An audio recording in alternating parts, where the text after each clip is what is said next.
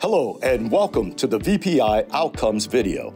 I'm Bob Washington, and I serve in the Office of Project Development and Environmental Review in the Federal Highway Administration. I also serve as a co-chair of the Everyday Count VPI initiative. Virtual Public Involvement, or VPI, is a set of engagement tools that expands the reach of transportation agencies beyond in-person engagement. These innovative tools, which work best when combined with in-person outreach, are designed to engage with a broader population, remove barriers to engagement, and make public involvement more accessible, convenient, and affordable. Virtual public involvement allows agencies to meet the public where they are. In this video, state DOTs, MPOs, and members of the public will share their experience and benefits of using VPI.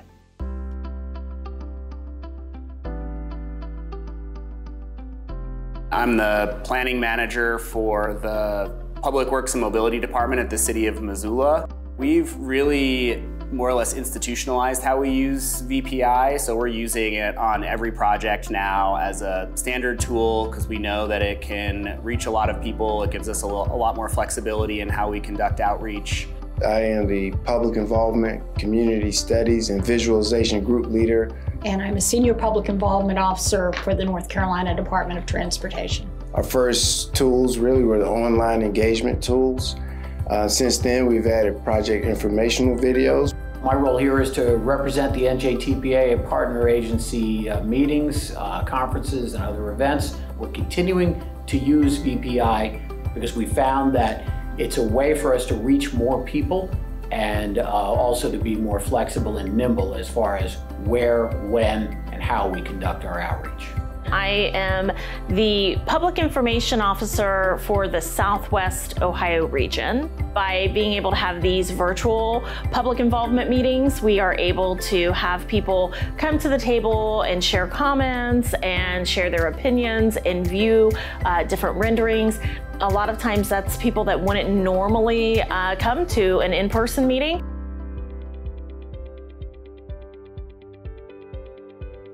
Using our information on geolocations and things, that we're seeing responses come from areas that we typically wouldn't get responses from, or we might get minimal responses from. The older demographic, 64 and older, we've seen probably a 13% increase in their participation. By using virtual engagement, we've broken down those barriers by providing the opportunity to watch our videos, read our websites, and those websites could be in various languages depending on what they need.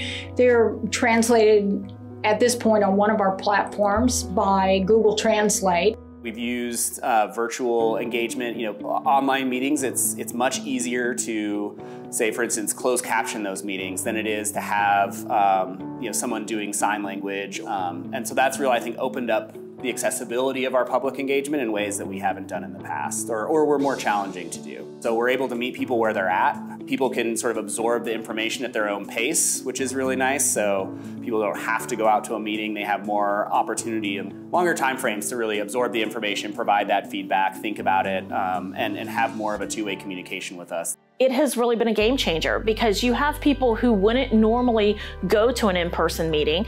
This way they can just pull it up online, and if they need to zoom in on something, they can do that as well.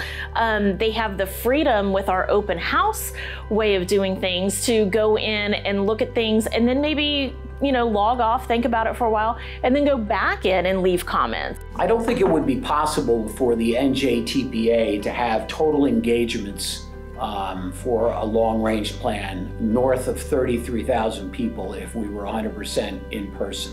VPI enabled us to reach far more people in a 5 to 6 month time span than we ever could have done in person.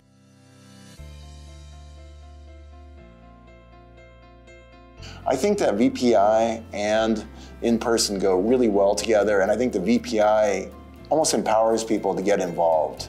I saw that when I would send out emails to get people to do surveys, and they would respond, in the dozens or more right away, because they felt like, hey, my voice is being heard, and I've got an easy channel to provide my input. People want to feel that their input is valued and that it will be translated into actual implementation plans.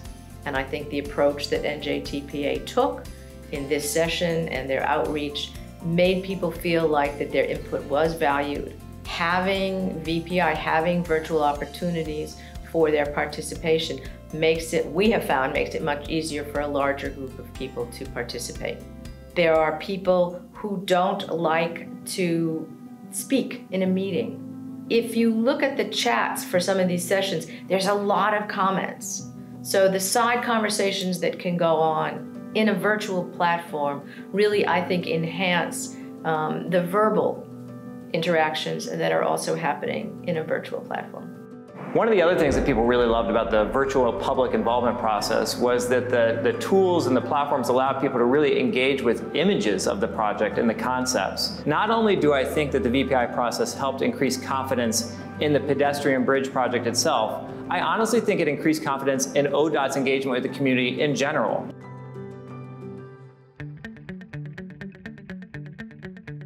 For our Higgins Avenue corridor study, we put out a survey through a number of different sources. People would pick that up, share it through their social media networks. I think over 700 survey responses, which is huge for a community of our size. 2017, we held 2 meetings, in-person open house meetings, and we sent out approximately 5,100 postcards. At the 2 meetings, we had one with about 367 people and the other one had about 321 people. We're looking at around 700 out of 5,000. However, our webpage received over 29,000 views. We had over 8,000 participants and 1,200 people commented and signed up for updates on the project. For Plan 2050, our most recent long-range transportation plan, 2,100 plus survey responses. It's all virtual. 23 public meetings with over 500 attendees. 4 TPA Tuesday symposia. 350 almost participants in those. This is all virtual. And of course, social media involvement, which is important. 5 different channels, 30,000 plus direct engagements.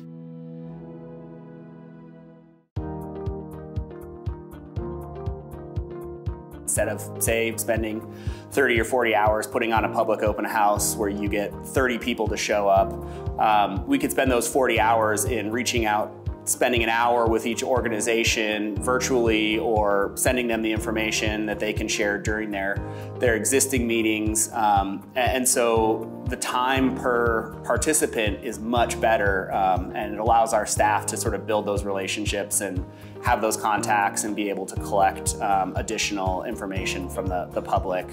Without all that travel time that we would spend driving back and forth to all 100 counties in North Carolina, provides us more opportunity, more time to concentrate on things we need to. It's more efficient, more effective for us. It's a better use of our manpower. Comments after a public meeting or a public hearing not only saves us staff time, but it saves the consultant staff time as well, which saves the taxpayer money, right? You can explore these agencies' use of VPI and more at the VPI website. The website houses all of the resources developed during the VPI initiative, including 15 webinars, 8 peer exchanges, 24 case study videos, and 18 fact sheets. The site's VPI Toolkit provides dozens of examples of how states, MPOs, and local agencies are using innovative VPI tools in their public involvement work.